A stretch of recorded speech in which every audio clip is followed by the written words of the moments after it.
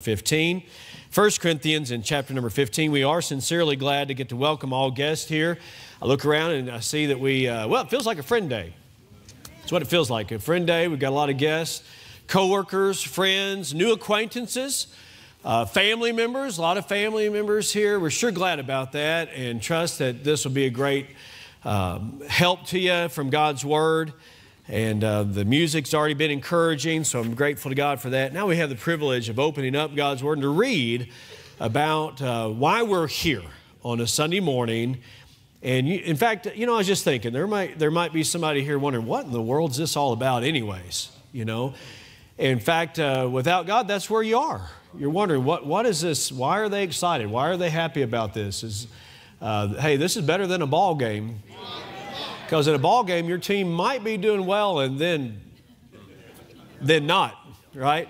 But here, this is a settled matter, what Jesus did for our sins, and that's why. So I sure want to do due diligence to try to make this abundantly clear for those that may very well be hearing it for the very first time, and those that have heard it 1,000 times should not be weary of hearing it again, and because of its truth and validity. So I trust it to be a great help to you. I know the Word of God has promised that it would not return again void or empty without effect. So that's what I'm trusting here today is the Word of God preached, I pray, with the power of the Holy Spirit.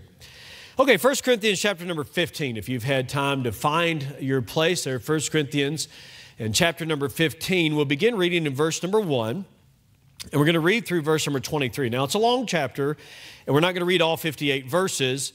But I guess I know that you'll get the sense of it as we get into it.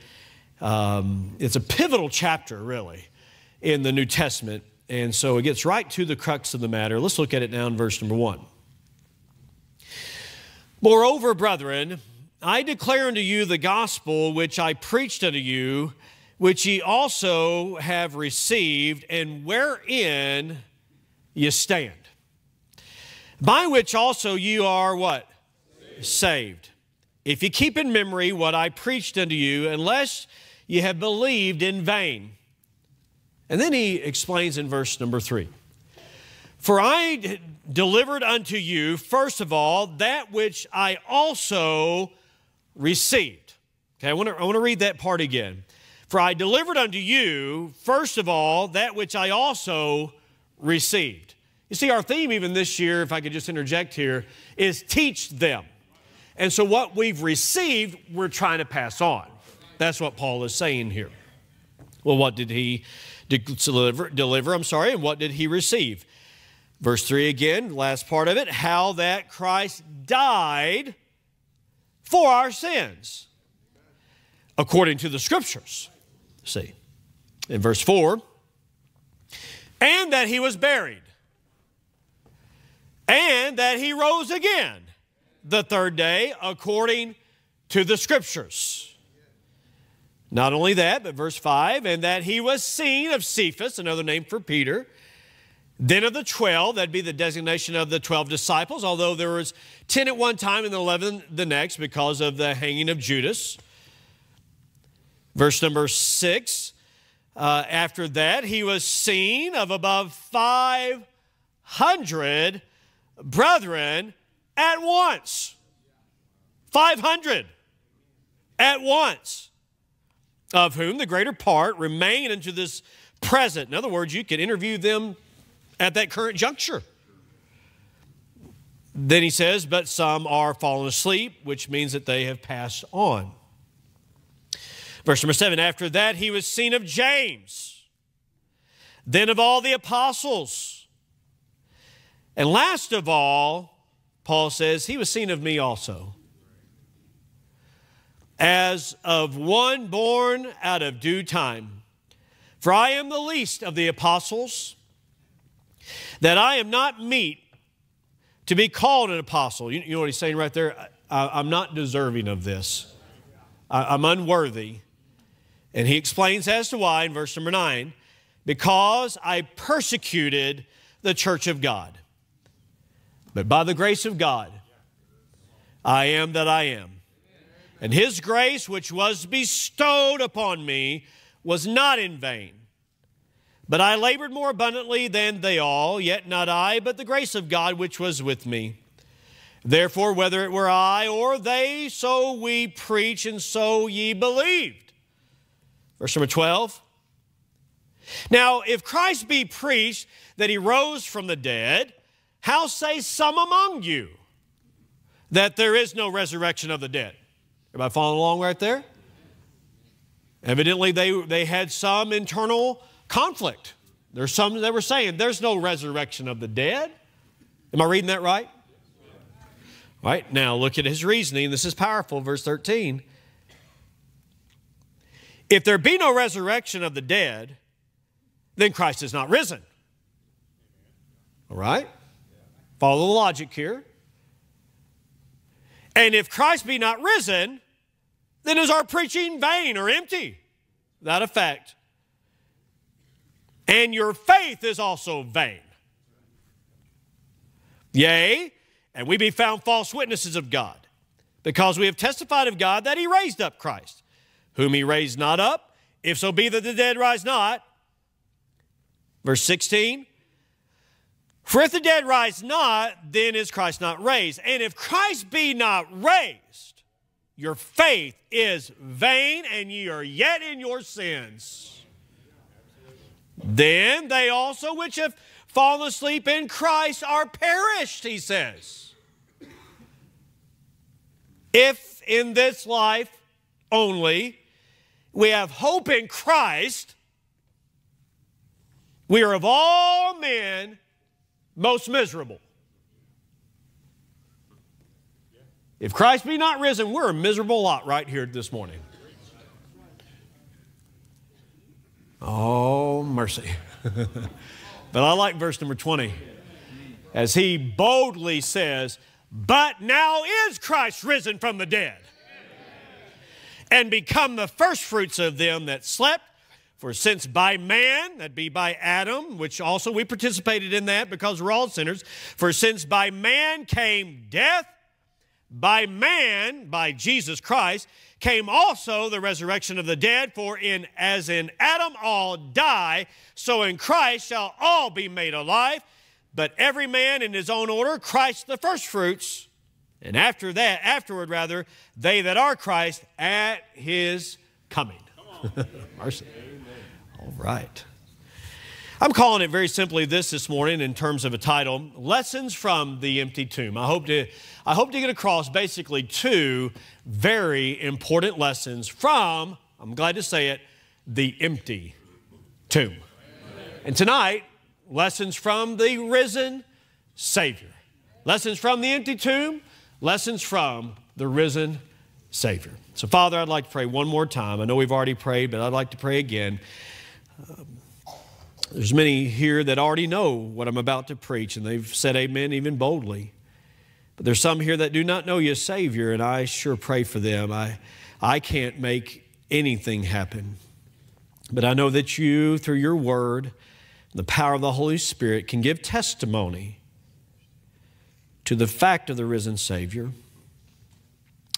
convicting them of sin and of their lack of righteousness and the fact of a judgment to come. I pray, God, that you would so arrest their attention that, God, by the end of the message, they would see their need to trust the risen Savior. And I do pray, Lord, that it would be an encouragement to all who already are saved, and also, God, some that are saved but maybe not living out the implications of this on a daily basis.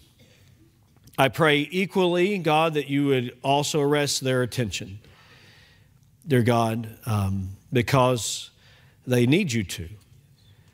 And so I don't want to be in the way of that. I want to be a conduit or a means by which that you can speak to hearts.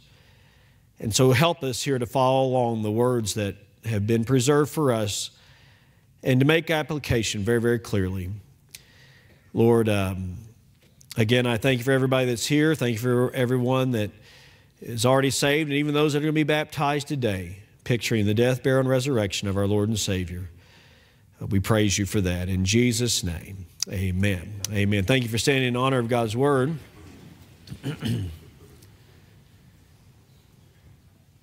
I read of a little 8-year-old boy with Down syndrome who was in the 3rd grade. Special needs in many ways. And you can imagine 3rd grade, picked on by his peers, different than they. Special. Special. Amen. It was in Sunday school, and the teacher had an idea that they would reiterate the fact of the importance of new life through Christ. So gave them all a little one of those plastic eggs and told them to go outside and find something that would symbolize new life. And so they came back in, and they're all sharing their findings. And so they opened up, one of those and found a flower representing new life. And the class was saying, oh, and especially the girls, right? And a butterfly and a leaf.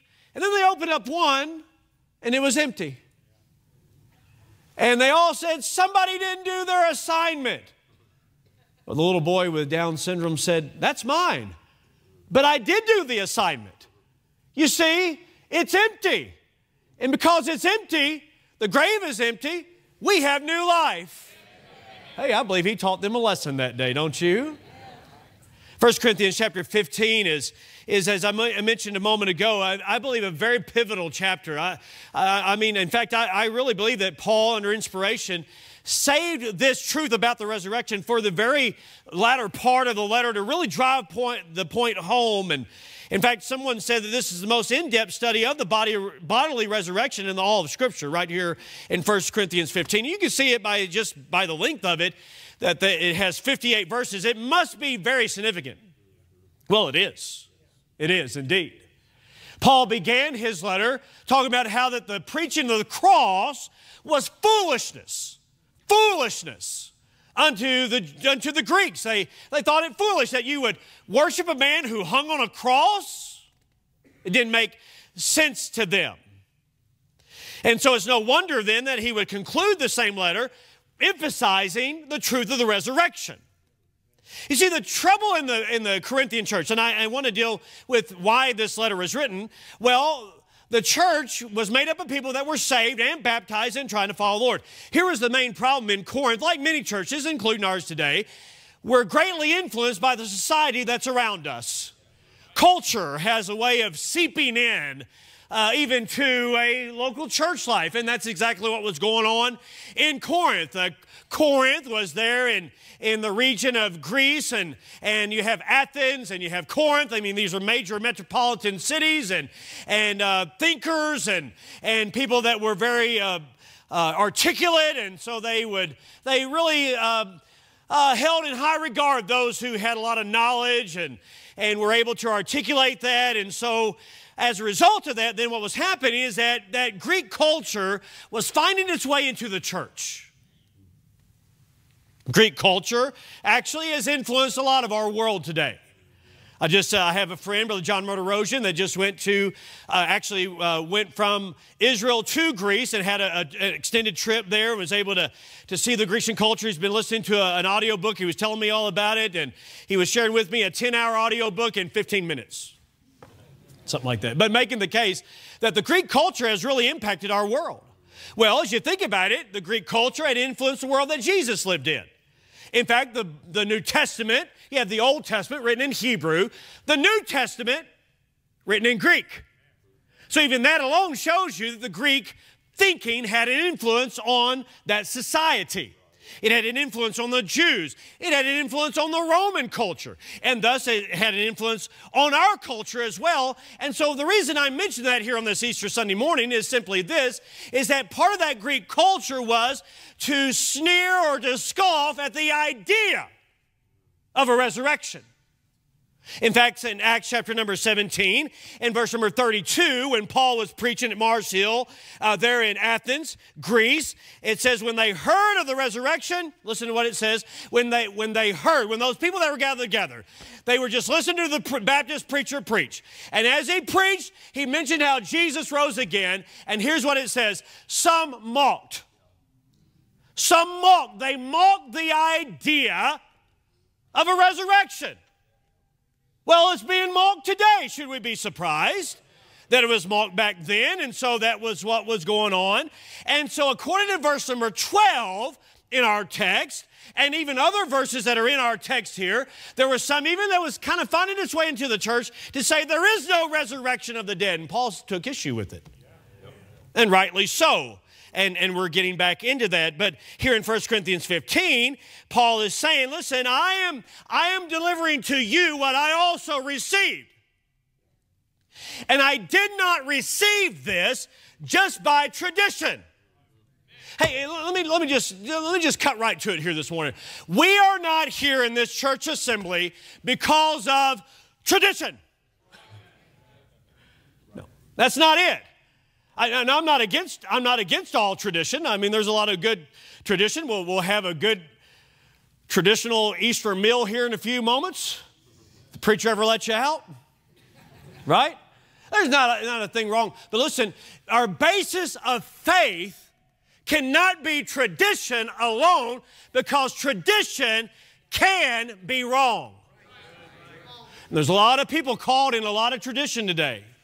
Okay, so Paul didn't pass this on because of tradition. He did not pass this on because of men of significance and stature like Peter or James or John. Hey, thank God for those men, but listen, it was not the words of men.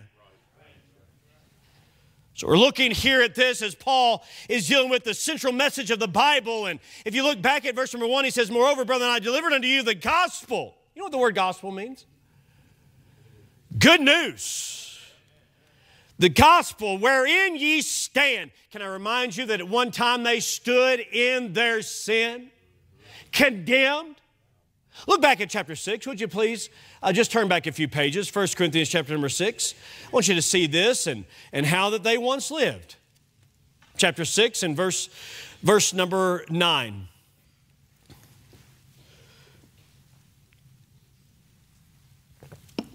He says, know ye not that the unrighteous shall not inherit the kingdom of God? You know what he's saying right there? In your unrighteousness, you can't go to heaven. Is that what he's saying? And look how their unrighteousness manifested itself, okay? So the problem this morning that all of us have is sin. Okay, and look how it manifested itself in their life. The unrighteous shall not inherit the kingdom of God. Look at this. Be not deceived. Don't get duped or twisted in your thinking here. Be not deceived. Neither fornicators, that'd be those who are involved in sexual sin really of any type. It's a broad term. Boy, isn't sexual sin prevalent in our day and time? Through pornography and through infidelity and adultery and people involved sexually outside of marriage. Hey, friend, listen, that's what the Word of God is talking about here. So he says neither fornicators, nor idolaters, nor adulterers, nor effeminate, nor abusers of themselves with mankind. That's all about homosexuality. Neither thieves, verse 10, nor covetous, nor drunkards, nor revilers, nor extortioners shall inherit the kingdom of God. Are you reading that? Hey, listen, sin is a problem with God. He's holy. He's righteous. He's separate from sin, and he can't allow that into his very presence, see. Well, if all have sinned and come short of the glory of God, and you've sinned and come short of the glory of God, and the Corinthians had sinned and come short of the glory of God, then how, pray tell thee, how did they get in? Well, the only way you can get in, that's through a substitute. Through somebody willing to die for your sin, see. All right? And look what he says in verse number 11. He says this, and such, notice this next key word, such, what? Were some of you. He says this is how you used to live. You were a fornicator. You were adulterers. You were drunkards. You were revilers. You were idolaters. Such were some of you. Hey, something changed. What did they do? Get on a 12-step program? What did they do? Turn over a new leaf? What they do? Join a new society? What they do? Dip themselves in the river Jordan 7 times? No, friend, I'll tell you what they did. They trusted who Jesus was. They trusted the fact that he died in their place, was buried and rose again. And listen, that changed their life. That changed their life. Such were some of you. But look at this now, verse 11. But ye are washed, ye are sanctified, ye are justified in the name of the Lord Jesus Christ and by the Spirit of our God. Hey, the impact of the gospel changed their lives radically. All right, let's go back to 1 Corinthians chapter number 15. And so Paul says, listen, I delivered to you the gospel, the good news. But to get the good news, you got to get the bad news, right? The bad news is that you're all sinners. We're all sinners. Didn't mean to exclude myself from that equation. We are all sinners. We've fallen short of the glory of God. There's none righteous, the Bible says, no, not one. So Paul says, listen, remember when I came to Corinth and I preached that you were a sinner but you needed the Savior? And I preached to you that he died on an old rugged cross, was buried, but also he rose again, and you believed that. And that changed your life. All right, now let's keep going here. Verse number 2, he says, by which ye are what? Saved. By which you're saved. Saved from what? Saved from sin. Saved from death. Saved from hell. By which ye are saved. I'm glad I can say to you this morning that if you're not saved, you can be saved. You can be saved through who Jesus is and what He did. You will not be saved through your own good works. If you could be saved through your own good works, Jesus didn't have to come, see. Let me ask you this morning before we move on. Are you saved? Have you been born again into God's family? Do you know for sure? I'm asking basically the same question 3 different ways to get you thinking about it. If you died today, do you know for sure you'd go to heaven? You say, I'd like to. Well, the Bible says you can. Let me ask, just in case somebody just woke up. If you died today, do you know 100% for sure that you'd go to heaven? Can you know that? Well, the Bible says you can, and Paul says you're saved. Okay, now look at the next part of the verse. Everybody still with me right here? Okay, verse number 2, by which also you are saved if you keep in memory what I preached unto you. You say, man, if I got to be saved by my memory being good, I'm in trouble. No, wait a minute. That's not. He's not talking about how you keep yourself saved. No, you're saved by the grace of God, and you're always saved. But there ought to be evidence of that in your life. This is not the means by which you're saved, but the evidence. Is everybody following me right here? The evidence ought to demonstrate that you have had a changed life. Does that mean I never sin again? Oh, no, just look around. Just look both ways down the pew and you're going to see a bunch of sinners, maybe saved by the grace of God, but saved sinners, still dealing with sin, still dealing with issues of life. But Paul says, listen, he says in the latter part of verse number 2, what I preached unto you, unless you have believed what? In vain. Okay, wait a minute. We need to deal with that. The word, did you see how many times the word vain showed up? In vain, in vain, in vain, in vain. The idea here is without effect. Unless you have made a false profession. Unless you have believed without effect. In other words, he's saying this. When you trust Christ as your Savior, it ought to have an impact on your life. It will have an impact on your life. Okay, so let's continue on. Verse number 3, he reiterates, for I have delivered unto you first of all that which I also received, how that Christ died for our sins according to the Scriptures, and that he was buried, and that he rose again the third day according to the Scriptures, and that he was seen. And he goes into a list, not an exhaustive list, but a good list, probably chronologically in order, that he was seen first of Peter, as he says there in verse number 5, then of the 12, as he appeared in their service that night as they were hunkered down in fear, but he was seen of them, and then he was seen even of 500 all at one time. You know what he's driving home right here? The faith is valid because it's based on truth. Okay, so there's 2 lessons I want you to get. Okay, number 1 is simply this. Faith must be based on truth to be valid. Faith, I really want you to get this with me here. Faith must be based on truth to be valid. Faith must be based on truth to be valid. And that's why he's going into, as the Scriptures say. Here's what he's doing. As the Word of God says. Christ died for our sins. That's the word of God says. It's not what the word of man says. It's what God's word says. And that he was buried, as the scripture said he would be buried. And that he would rise again, as the scripture said that he would rise again.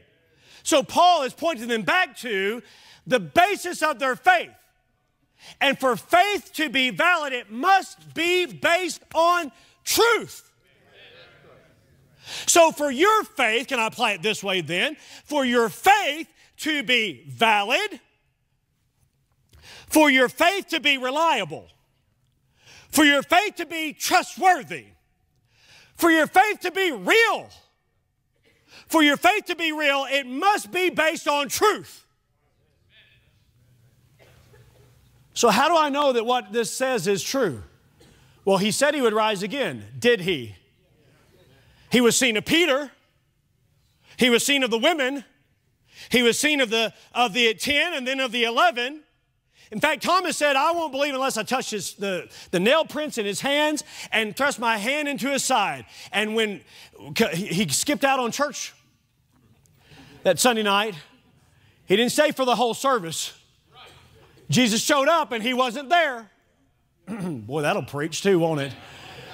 Jesus showed up and he wasn't there. He had to wait till the next week, and thus Jesus held out his hands and he touched his hands and he touched his side, and Jesus ate with them.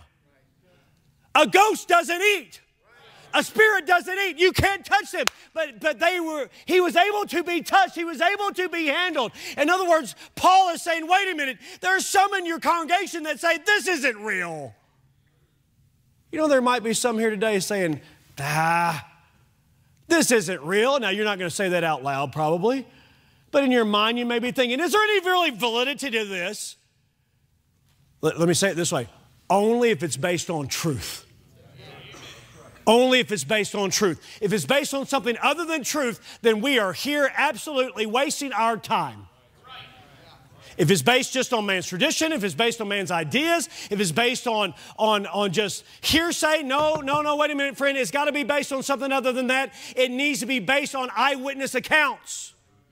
And that's what we have as they went into that tomb. Now we had the privilege about a year ago to be able to go to the garden tomb and see the empty tomb. And these believers here, they were able to stoop and they saw the empty tomb. They didn't go there expecting to see an empty tomb. But the friend, listen, that's exactly what happened when they got there. The tomb was indeed empty. Rome didn't deny that the tomb was empty. The Jews didn't deny that the tomb was empty. The Pharisees didn't deny that the tomb was empty. They paid these Roman soldiers to say that they stole his body while we were asleep.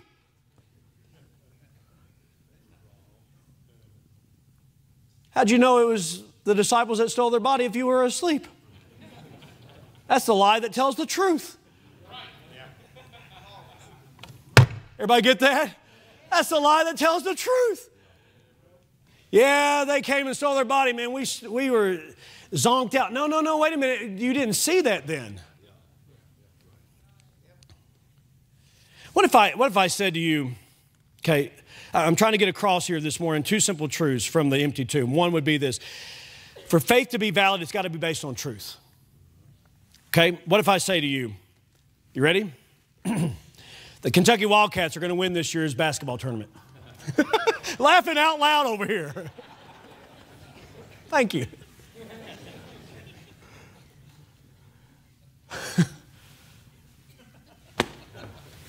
You don't believe me?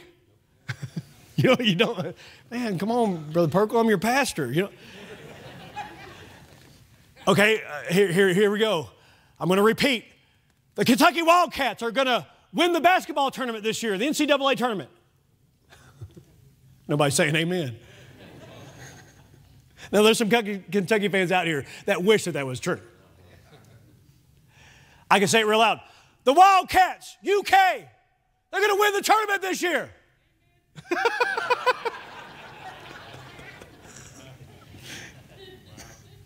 Can I help you out here this morning?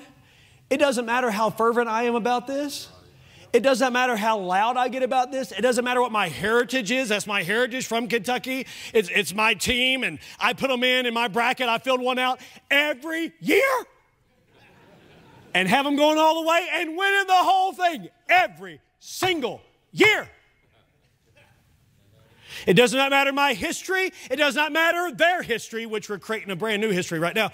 It does not matter their history. It does not matter my loyalty. It does not matter my repetition. It does not matter if I have a trophy made. It does not matter what kind of merch I have. It does not matter what kind of banner I have. It doesn't matter what kind of slick video I have. It does not matter how many false brackets I fill out. What matters, friend, is simply this: the truth. And the truth is they went out on the first round. Again. Faith is only valid if it's based on truth.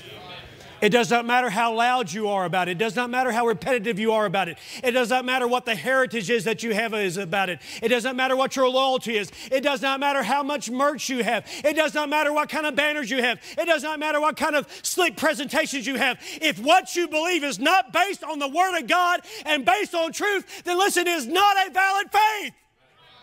I want to ask you this morning, is what you believe based on the Word of God? Is what you believe based on the eyewitness account of Peter, James, John, and all the other disciples and the 500 at one time who saw Him alive? Hey, listen, is it based on that? If it is based on that, then your faith is valid because it's based on truth. Faith, listen to me, faith is only valid if it's based on truth. That's number one. Faith is only effective if it's applied. That's number two. Faith is only valid if it's based on truth. Number two, faith is only effective if it's applied.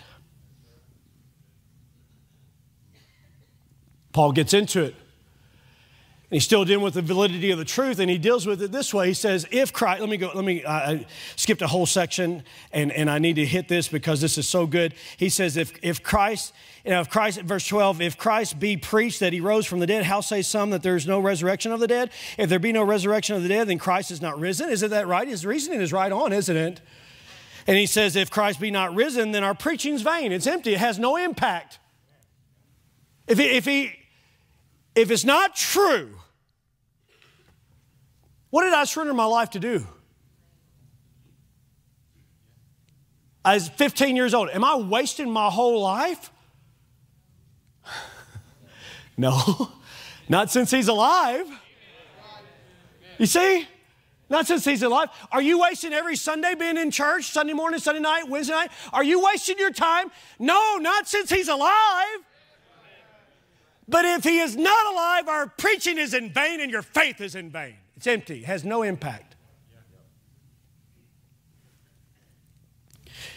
In fact, verse 15, we'd be false witnesses. We would be telling you lies. And he says in verse number 17, if Christ be not raised, your faith is vain and you're yet in your sins. You've got no hope. You're no better than anybody else living in this world. Still yet in your sins. And if He be not risen, then those that have died, they've perished. There's no hope. I saw Brother Yeager walking in here. Brother Yeager, just raise your hand right here. His dear wife went to heaven this year. I've preached, I think it's 5 funerals of members of this church. 5 already this year. If Christ did not rise, listen, friend, there's no hope. There's no hope for a Debbie Starks that had just preached her funeral. You listen to me? There's no hope. There's nothing beyond. But listen, Jesus did rise again. And thus we will see those loved ones again. And there is hope. And yes, we miss them here. But I'm so glad this morning as I saw Brother Yeager making his way faithfully down that hallway one more time on a Sunday morning to look and see that your faith, dear sir, is not in vain. Because Jesus is indeed alive, and Miss Yeager is very much alive, and in His presence, and yes, we did commit her body to the grave, but listen, because Jesus rose again, and He's the first fruits, meaning there's more to come, that she also will rise again when it's time for the resurrection day. But right now, her spirit soul is very much in the very presence of the Lord.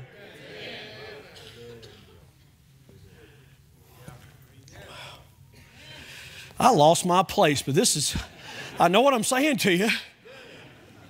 Verse 19, if in this life all we have is hope in a Christ, in a dead Messiah, then we are of all men most miserable. You know what he's saying there? We're missing out on all the world has, and we're getting persecuted for it. Everybody get that? That's like a double whammy right there. We're missing out, quote unquote, missing out on what the world has to offer that they can't remember that happened last night. We're missing out on all that, and we're getting beat for it, persecuted for it. Well, if Christ is dead, then we are a miserable lot. But now is Christ risen from the dead. And thus our faith is not in vain. And Paul is saying, he's basically getting across this, your faith is only as valid as it's based on truth. And our faith is valid because it's based on the truth of the resurrection. And faith is only effective if it is applied. Lest you believed in vain. Do you see what he's saying there? If you did not truly trust him as your Savior, then you're yet in your sins. I'm thankful that he'll save you today. I'm thankful that you may have come here this morning not knowing for sure. I'm glad that you can go home like some did, even last week, knowing for sure. If I died today, now I know for sure I'm going to heaven. Not because of any good I've done in a week's time. You're following me? No, but because of what he did. As an 8-year-old boy, I'd heard this gospel message that I'm telling you today. I'd heard it all my life. My mom kept me in church. I'm so glad for that. But at the age of 8, on April the 1st, which is tomorrow, that's my born-again birthday. It's when I trusted Jesus as my Savior on April Fool's Day.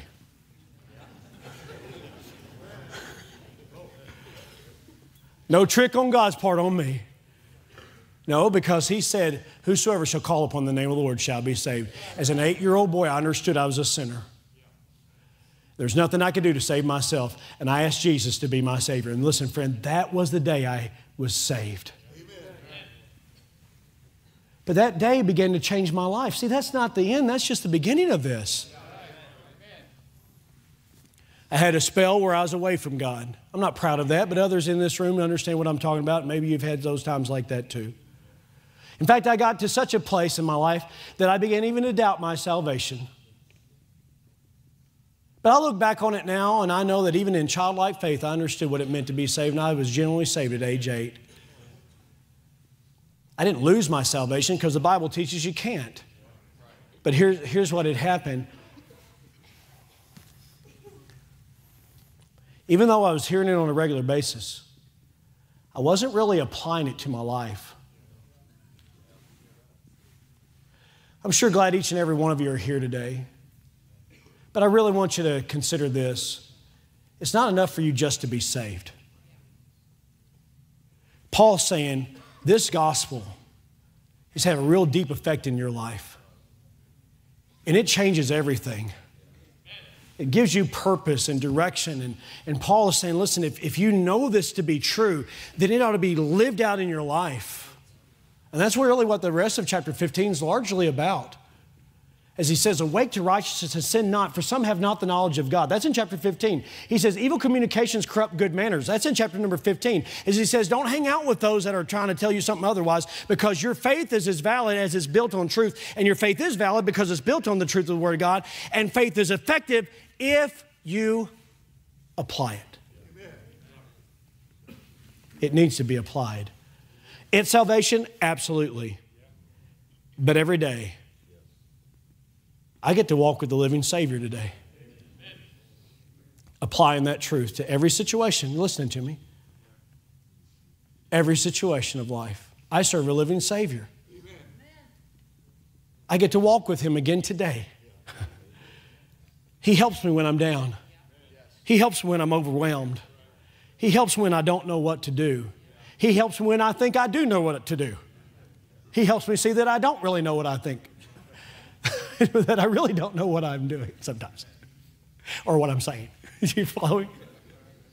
I've got a living Savior who walks with me daily. And many in this room saying amen right now, they do as well, because faith is not just to sit over here on a shelf every Easter you pick it up. No, it's to be every single day. He's alive. Amen.